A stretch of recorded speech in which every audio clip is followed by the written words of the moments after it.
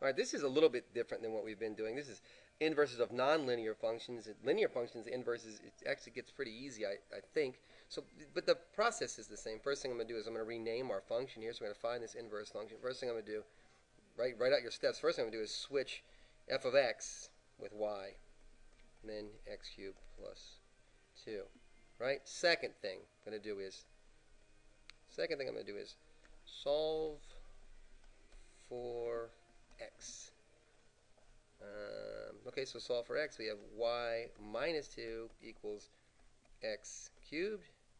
Right, I'm still solving for x because I don't want x cubed. I want x, so let's do that. Let's take the third root of x cubed. Isn't that right?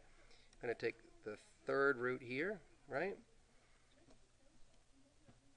So now we have, I'm just going to write this way if you don't mind. I'm going to write x is equal to the cube root of y minus 2. Last thing for me is switch x and y.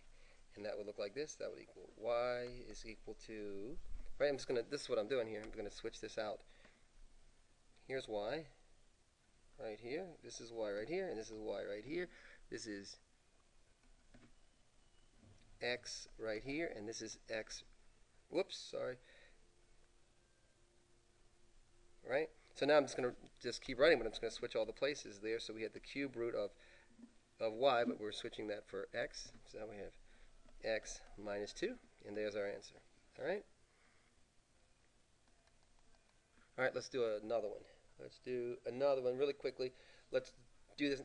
I think you're going to see really quickly what the process is here. This is not terrible. I don't think it's 3/5 x cubed minus 9. Same thing, going to switch, not switching, so I'm going to replace f of x. We're going to call it y for now. I'm going to just rewrite the rest of it as 3/5 x cubed minus 9, right? Remember, solving for x, solve for x. So first thing I'm going to do is add 9 to both sides, so we get y plus 9 is equal to 3/5 x cubed. All right, now what? How about we do this? How about we multiply both sides by 5/3, right? Because that would, right? So 5/3. Whoops. This is all over 1, so here's my 5/3.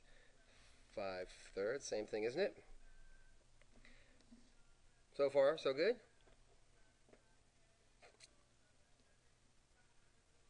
It's 5/3, so we'll get 5y plus 9 all over 3, won't we?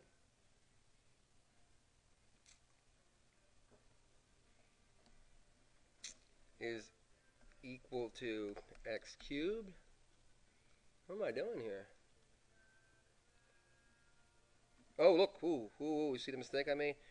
Good for you. Somebody caught that. I multiplied that. I got the 5y. I multiply 5 times 9. I get 45, right? 45 here. Good job. 45. This can be simplified, I think. Gosh, I don't know if I want to do that or not. But I'm going to do it just for giggles.